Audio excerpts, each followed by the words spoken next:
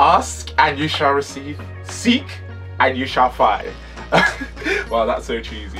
But guys, I have basically seen all your comments, I have received your emails, and literally your thousands and thousands of requests. And I'm basically here to deliver. I am here just for you.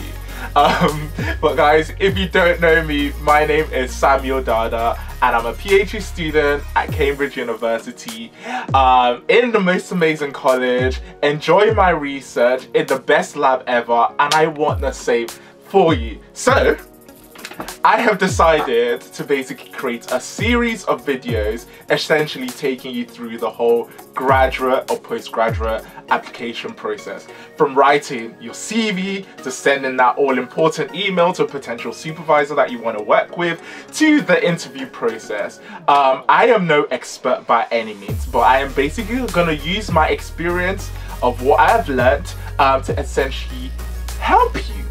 So we've got this, we can do this, so let's go!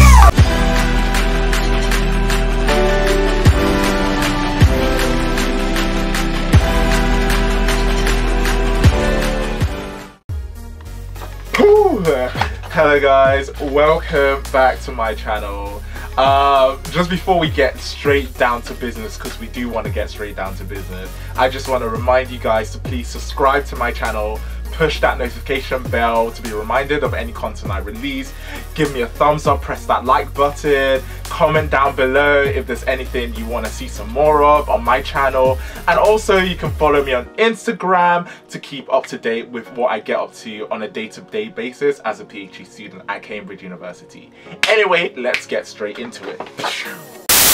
So guys, research proposal is one of those things that some people might have to do for their PhD or postgraduate application, and some people might not have to do it.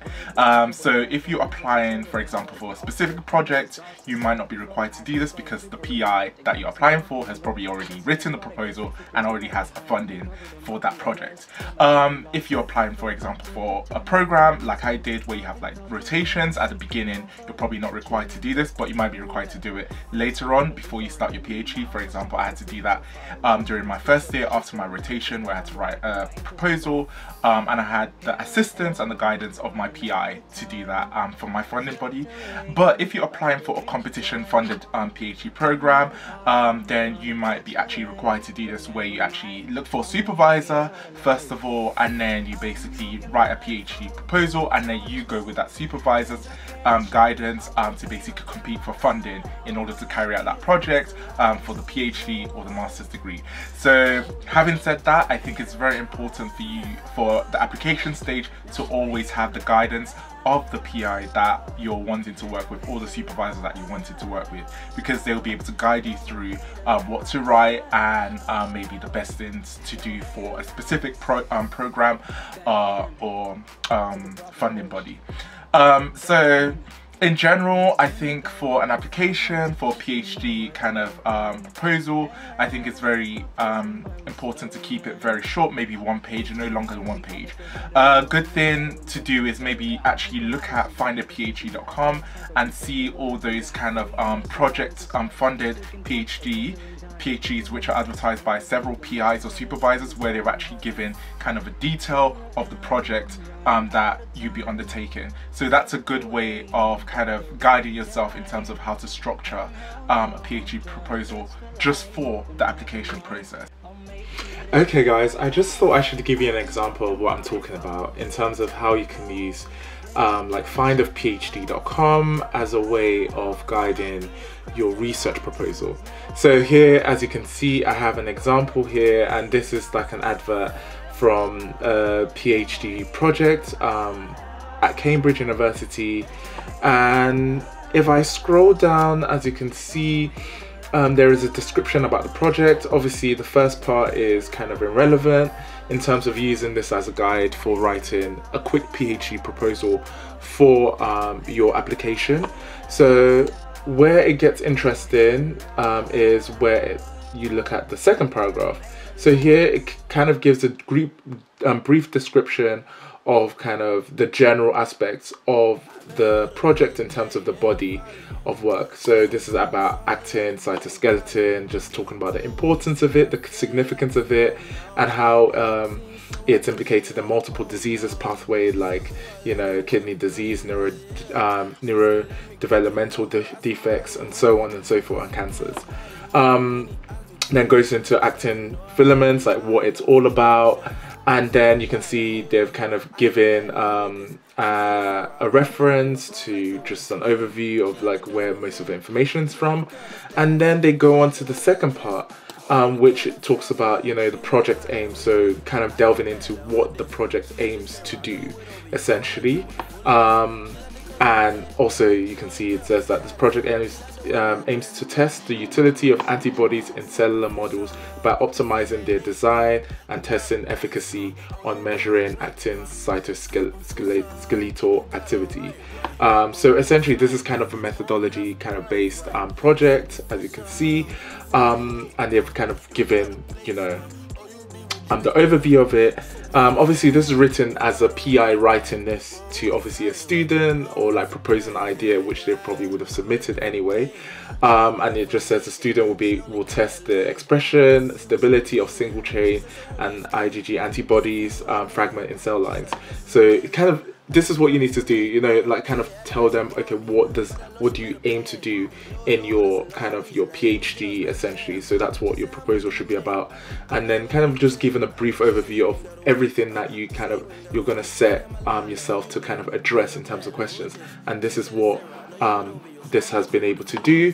And then if we go straight down, you can see it's kind of broken down, like what I was saying about timelines, kind of broken down into 3 different timelines. So it's a kind of, I think, a 4-year program or 3-year program, but you can see it says year 1, you determine the expression, localization of antibody construct. Year 2, this is what you do, you measure.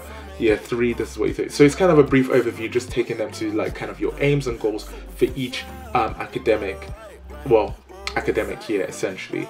And this is just kind of an overview of, in terms of how you can kind of, you know, write your PhD proposal just for kind of a PhD application, because sometimes it's actually very restrictive in terms of how many words you can include.